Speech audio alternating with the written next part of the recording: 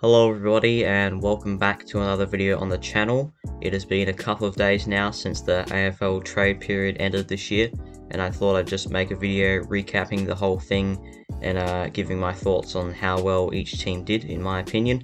So yeah, I think without further ado we should get into this. There's a lot to talk about. So first up is obviously the Adelaide Crows. There wasn't a whole lot of action this trade period for them.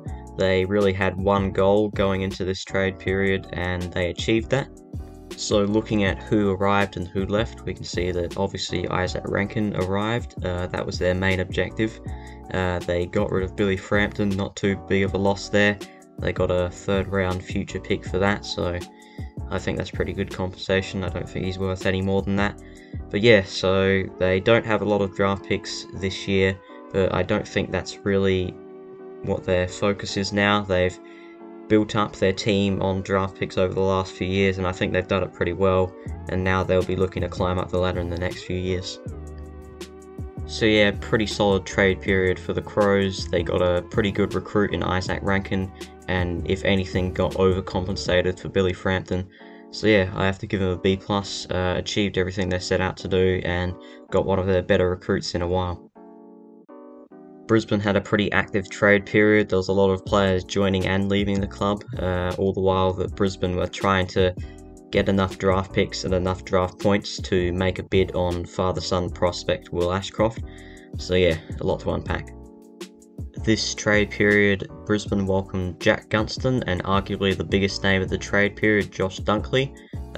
Tom Berry and Dan McStay both left, however I don't think that'll hurt them too much, as Dan McStay will be replaced by arguably better Jack Gunston, and Tom Berry wasn't getting many games at the club anyway. They obviously have a lot of draft picks, particularly in the second round this year, because they wanted to try and bid on Will Ashcroft, who was likely to go at pick number 1 otherwise. So yeah, I think it's been a very successful trade period for the Lions. They really did everything they wanted and needed to do. I can't give Brisbane anything other than A+. It was an absolute brilliant trade period. They did everything they possibly could have. They got the reigning Bulldogs Best and Fairest winner in Josh Dunkley.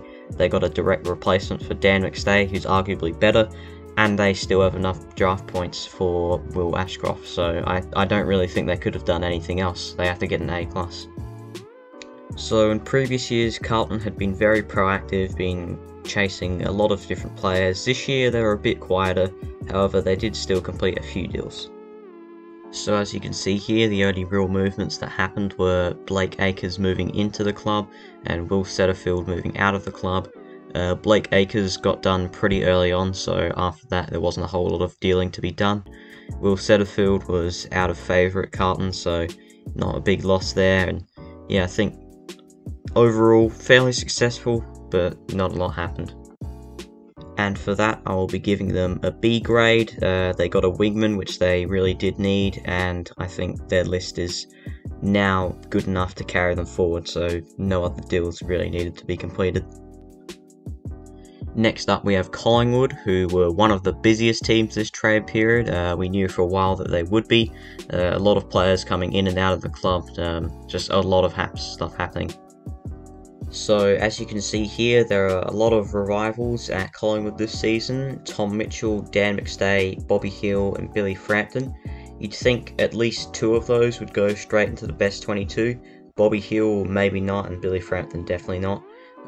Brodie Grundy and Ollie Henry left. Ollie Henry left on his own merit, while Brodie Grundy effectively got pushed out of the club because his salary was just too much to pay for, so I mean, you're never going to win those trades. They don't have a lot of draft picks this year because of how much trading they had to do, but yeah, so that was the trade period for Collingwood, very eventful. So for all the action, I'm going to be giving Collingwood a B+. The only thing stopping me from giving them an A- or an A is the fact that they had to get rid of Brodie Grundy for only pick 27 on the basis that he was taking up too much salary space. But other than that, it was a pretty successful and eventful trade period for Collingwood. Now moving on to Essendon, not a whole lot happened here, so we'll go over this one pretty quickly. So as you can see here, this trade period they brought in Will Setterfield and Sam Wiedemann, both out of favour at their own clubs. Aaron Francis, who himself was out of favour at Essendon, left. They have picks 4, 22, 54, 62, 68 and 72, so I think they did a pretty reasonable job this trade period. They brought in a couple of players who potentially have more chances of getting games than they do at their previous clubs, and Aaron Francis is definitely not a big loss. I'm going to be giving Essendon a B. I think despite not doing a whole lot compared to some other clubs, I think they got some handy acquisitions. Sam Wiedemann is more likely to get games than he was at Melbourne. I think he could potentially have almost a bit of a breakout year next year. Will Setterfield for some midfield depth. I think they really did need some good midfield depth, and they're going to get that in Will Setterfield. And yeah, just overall a pretty decent but at the same time quiet trade period.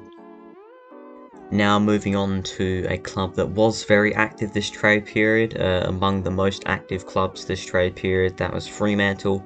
There was many big name recruits both joining and leaving this club.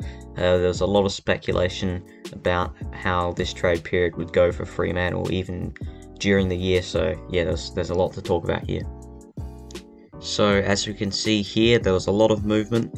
Josh Corbett, Luke Jackson and Jaeger O'Meara joined the club, while Blake Acres, Rory Lobb, Griffin Logue, Lloyd Meek and Darcy Tucker left. As for the players that joined, Josh Corbett I think is going to be a very handy player for them. He wasn't getting many games at the Suns. They got him pretty cheaply. However, I think in a very depleted forward line at Fremantle, particularly the key forwards, he could play a very useful role. Luke Jackson, they were obviously planning on getting him all year. It was very much talked about throughout the year. He'll play a bit of a ruck forward midfield hybrid role, sort of like Mark Blitzar's. Going to be very good for them. Should fill a lot of voids in their team. And Jaeger O'Meara was a last minute pickup. No one really expected that deal to happen. No one really even knew about the possibility of a deal like that happening, but it did. So he'll come in just pretty much for a straight swap for David Mundy, who retired. As for who left, I don't think there's too many really big names. Rory Lobb, he was probably their most important player that left, but with Luke Jackson coming in, I think sort of cancels it out. Darcy Tucker, not that important. Blake Acres, he was definitely a handy player for them. I don't know if they're gonna really sorely miss him much, but I think they probably would have rather keep him, but I don't know how important of a loss he'll be. Griffin Logue, he was a handy player, but I don't think he's a catastrophic loss. And also Lloyd Meek, who was a bit of ruck depth but is now left because well, wasn't getting too many games. That could be a bit of a loss if one of their ruckmen do get injured. So after all that, I'm going to give Fremantle an A-. They got their main target in Luke Jackson. They got Josh Corbett, who will be a handy player in my opinion. And they also, at the last minute, got Jaeger O'Meara, who's going to be a very important player to replace David Mundy. I think that was a brilliant pickup by then. If it wasn't for the Jaeger O'Meara deal, I'd probably only give them a B+ due to how many players they lost, but because of that, I'll give them an A-. So up next, we're talking about Geelong. You'd think the reigning premiers wouldn't be doing a lot of trades, but they actually were fairly active this trade period, and there is a fair bit to talk about. So as you can see here, they got a few youngsters in Jack Bowles, Ollie Henry and Tanner Bruin. They got rid of Cooper Stevens. However, the big thing that they secured was this year's pick 7. Obviously, everyone knows about the story now of how Gold Coast were paying Jack Bowles something crazy like $800,000 a year, and because of their salary cap issues, they just couldn't pay for him, so they needed to offer him up. However, in order to get anyone to pay his salary, they also needed to give away pick 7. Geelong snapped that up after he requested a trade to Geelong, so now they have pick 7. They basically gave up nothing in return, only a future third. So yeah, they got multiple youngsters as well as one of the top draft picks this year. It defies logic what Geelong have been able to do after winning a premiership. You'd think that the premiership winning side would do basically nothing. They wouldn't be able to get high draft picks, but Geelong have done all of that. It's just been incredible. So like Brisbane, I'm going to be giving Geelong an A+.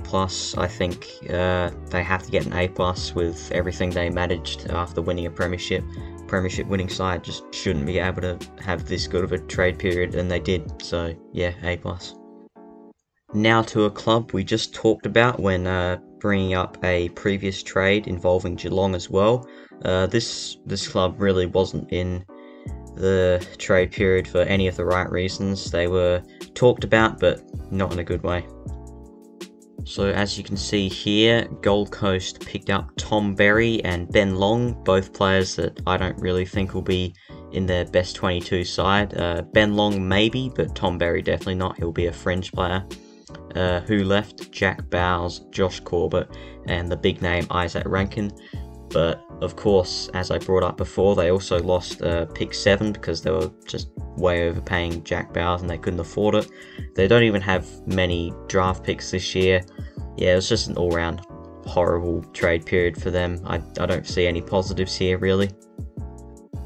So this may be an unpopular one, but I'm going to give the Suns an E. I think they did the worst this trade period. A lot of people have been talking about how Hawthorn didn't really do well. They thought they did the worst. Well, I think it's the Suns because look, nothing went right for the Suns. At least Hawthorn made one good recruitment, but the Suns, nothing. There was nothing, absolutely nothing to celebrate for the 2 Suns fans that exist.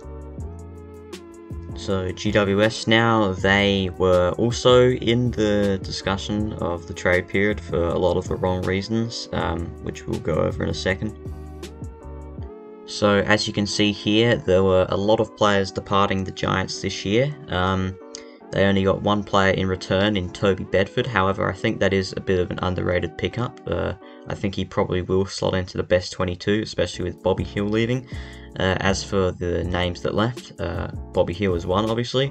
There was also Tanner Bruin, Jacob Hopper, and Tim Taranto, each of which I think, well, Jacob Hopper and Tim Taranto were definitely best 22. Tanner Bruin and Bobby Hill were sort of on the lower end. But despite all of those players leaving, I don't think it was all bad, as they did get some pretty good compensation, as you can see here. They actually hold pick 1, 15, 18, and 19 in the top 20, so that's a pretty good draft hand. However, there's no guarantee that all of those players are going to be stars.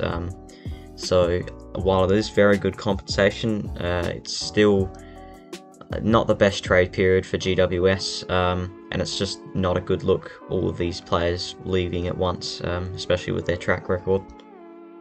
So I will be giving GWS a D+, as a result of all of their players leaving. They did get a bit of pretty decent compensation, so that saved them from getting a D- or a D, but yeah, not a good look, all these players leaving. Now moving on to Hawthorn, who were a big player in this trade period. Not for all the right reasons though. Obviously there was a bit of a mini player exodus right at the end, and we'll go over that now. Hawks trade period started off pretty well. They made the first deal of the free agency period, recruiting Carl Amon, who filled a wingman void, which they definitely did need a wingman. But from there, it pretty much all went downhill, and on the final day, they had both Tom Mitchell and Jager O'Meara leave in return for Lloyd Meek, Cooper Stevens, and a couple of draft picks. But yeah, they ended up losing more than they gained in this trade period, which didn't look like it would be the case at the start. They also lost Jack Gunston, pretty handy forward for them. So yeah, not the best. It started off well, finished off disastrously. So I'm going to be giving the Hawks a D because they really messed it up on the final day. It looked like it was going okay, the trade period. Nothing really special, but then both Tom Mitchell and Jager O'Meara left. leaving their midfield very inexperienced. Their best midfielder next year is going to be a 22-year-old by the name of Jai Newcomb, so extremely inexperienced, and this will hurt them next year definitely. Moving on to Melbourne now, a fairly eventful trade period for them. The last day in particular was quite eventful. They got a number of deals done, and even the day before that they got quite a few deals done, so yeah. So as you can see here, many players on this screen right now that both joined and left. They got Brodie Grundy, that was the big one. They got him fairly cheaply because Collingwood is doing a salary dump. They also got Lachie Hunter and Josh Shaki, probably fringe players. Or Lachie Hunter they're saying will be best 22, but Shaki I think will be more or less a fringe player. They lost Luke Jackson, Sam Wiedemann, Toby Bedford, and also Jaden Hunt. I feel like they definitely got more than they lost here. They got pretty good compensation for Luke Jackson. Toby Bedford wasn't getting many full games. He was being used as the medical sub or just not playing. Sam Wiedemann the same. Jaden Hunt, a bit of a loss, but I don't think it'll be catastrophic. But yeah, Brodie Grundy and Max Gawn next year in the ruck, that is going to be, if Grundy can stay fit, that'll be one of the best ruck combos of all time. Melbourne, I'll be giving an A-. Like I said, they got now the best ruck combo, or one of the best ruck combinations of all time. Got pretty good compensation for Luke Jackson, just a very good trade period all round, I think. North Melbourne were a team that were in the headlines this trade period for many different reasons, for right and for wrong. There was a lot of action down at Arden Street, a lot of players leaving, a lot of players joining, a lot of pick swapping going on. They were even involved in one of the biggest deals of all time, involving #1 picks being traded. Yeah, it was very hectic for North Melbourne. So as you can see here, Griffin Logue, Darcy Tucker arrived. Jason Horne-Francis, last year's #1 pick after only one season at the club, left. So on paper, when you look at that, it doesn't look like they did much, although they were involved, like I said, in that big four-way deal. They got rid of their pick 1 this year for picks 2 and 3. Got rid of Jason Horne-Francis. Personally, I actually think they did pretty well in that deal. Jason Horne-Francis clearly didn't want to be there. They weren't going to get anything out of him if he stayed there, because he probably would have had another just mediocre year, and his his trade value would have gone down. So I think they did pretty well in that deal to get everything they could out of the deal. I'd take picks 2 and 3 over pick 1 this year as well anyway. And I think Griffin Logue and Darcy Tucker should be good inclusions for their side. So a lot of people have been dumping on North Melbourne for this trade period, been saying they did very poorly. I don't think they did. I'm going to give them a B+. I think they did very well at winning out of the Jason Horne-Francis trade. Griffin Logue and Darcy Tucker, they're both going to be good pickups for them. I think they did very well, to be honest. So yeah, this one may come as a bit surprising, but yeah, North Melbourne B+. It's the first time in a while that they've really done anything good, so good job, North Melbourne.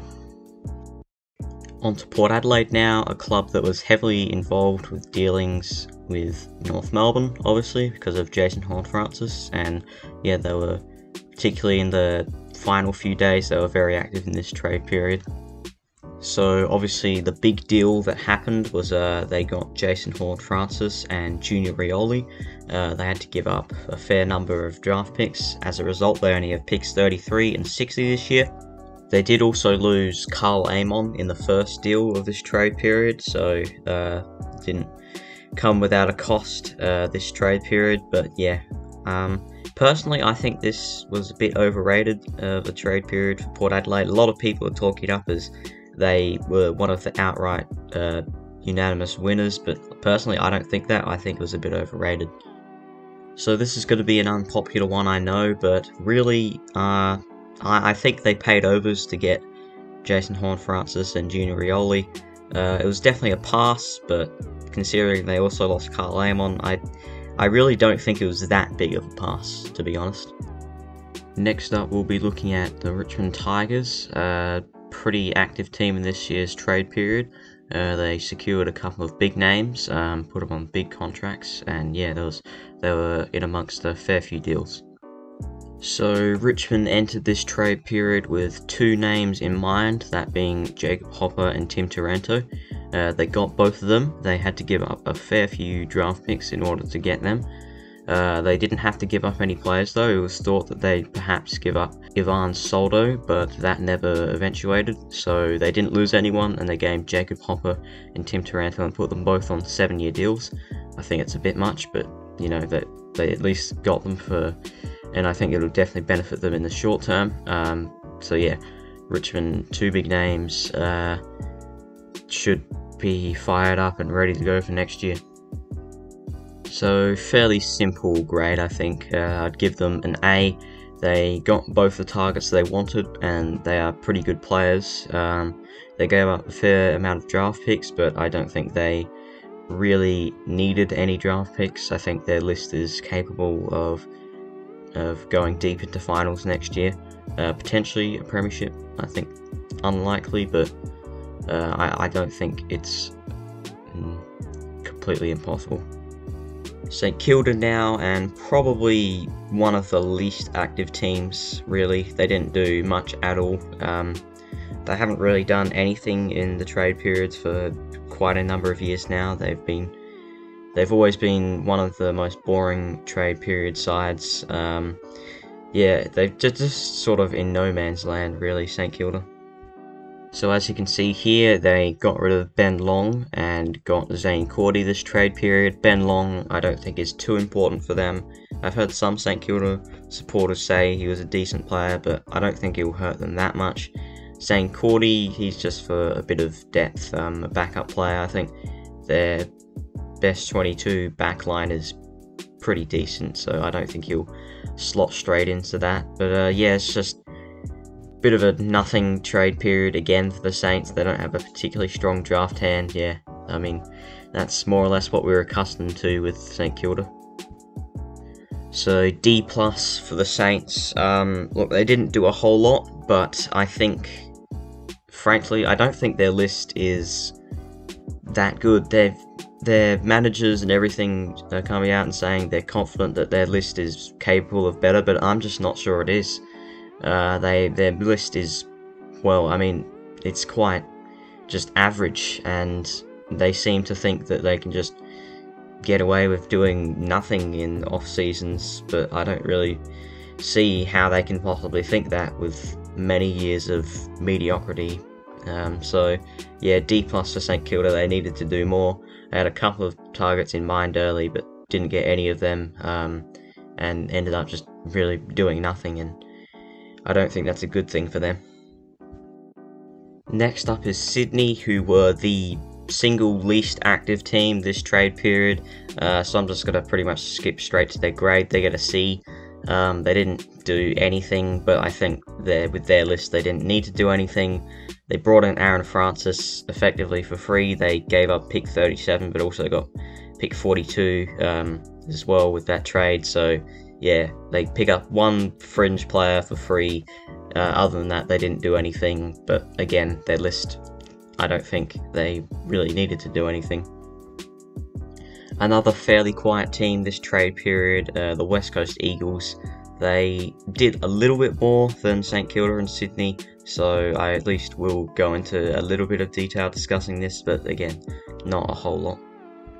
So this off-season, only one player joined the Eagles and only one player left. They welcomed Jaden Hunt as an unrestricted free agent while they parted ways with Junior Rioli. They have 4 first and second round picks, so they've got a few to choose at the top. Yeah, they got rid of pick 2 because apparently this isn't as top heavy of a draft, so some later first round and second round picks perhaps are the best option to go with here. So maybe I originally thought they sort of lost out that big 4-way trade, but maybe they didn't. Yeah, so not a massive trade period for West Coast, but I don't think it's been a failure. So I'll be giving West Coast a C+. I think it was slightly above satisfactory. they did pretty well at managing their draft picks. They welcomed Jaden Hunt, who I think will be a decent player. They parted ways with Junior Riolu, who I think is a fairly decent player, but yeah. Not a whole lot of action, but I give them a pass. The Bulldogs are the final team I'll be talking about today. They were involved in quite a bit of action right from the start to the very finish, with departing players and joining players. So yeah, there's a fair bit to talk about for the final team. So this trade period, the Bulldogs welcomed Liam Jones and Rory Lobb. Liam Jones is an extremely good pickup for them. They got him basically for free.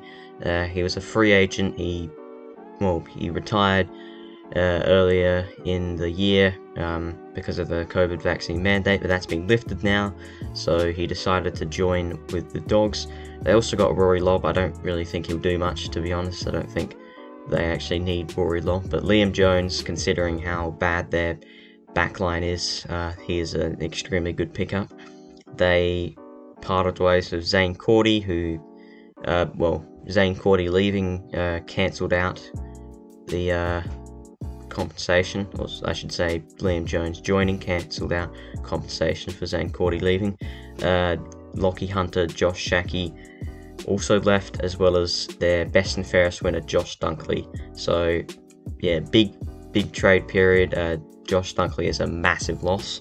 Obviously, he was the best and fairest winner this year for the Dogs. He was their best player this year by a mile.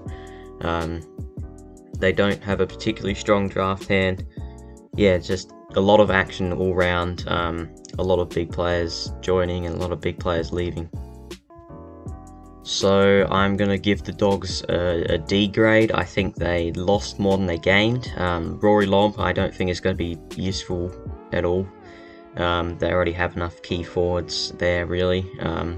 Liam Jones is very good, but losing the best and fairest winner after he wanted to trade, he wanted out before, but up until now he wasn't allowed out. He came out of contract this year and he decided to leave, so that's a very big loss for them, Josh Dunkley, and I think it cancels out the people they brought in. They also lost Lockie Hunter and Josh Shackey, who are handy players for depth, particularly Lockie Hunter as well as Zane Cordy, but yeah, so I think they lost more than they gained.